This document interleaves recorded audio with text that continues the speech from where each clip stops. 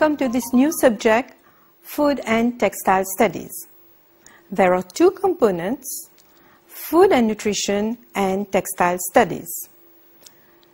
Today we'll look at nutrition and health, basically the importance of nutrition. Let's look at the learning objectives. At the end of this topic, you will be able to state the importance of healthy nutrition in your everyday life, classify foods into the free food groups. Do you know what nutrition is? Every day you consume different kinds of food. These foods influence your health. So, nutrition is the process by which your body is nourished by the food you eat. Let us see what food is. Foods are edible substances that come from both plants and animals. They are available in both solid and liquid state. Do you know why you eat food? You eat food to grow, to carry out various activities, to protect the body against diseases, for pleasure, and to socialize, to share with friends and others. Now let's look at the classification of food. Food is classified according to the main functions in the body. They are food for energy, food for growth, and food for health.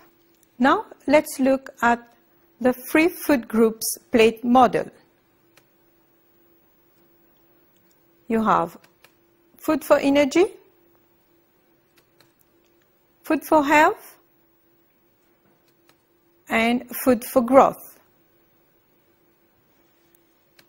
Now let's look at food for energy. Foods that belong to this group provide the body with the energy required for carrying out our daily activities. Some examples of foods for energy are bread, rice, paratha, dal puri, macaroni, cooking oil, butter, margarine, and biscuits.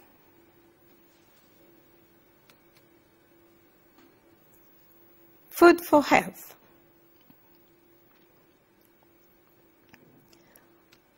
Foods that belong to this group protect our body against diseases.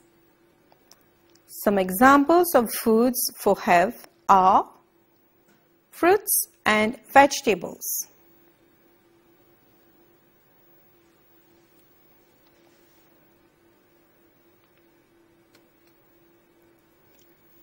Food for growth. Foods that belong to this group help the body to grow and repair body tissues. Some examples of food for growth are milk, eggs, meat, pulses, seafood, nuts, and soya.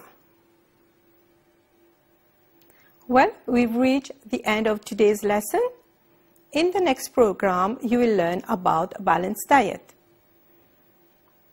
Thank you very much. Goodbye.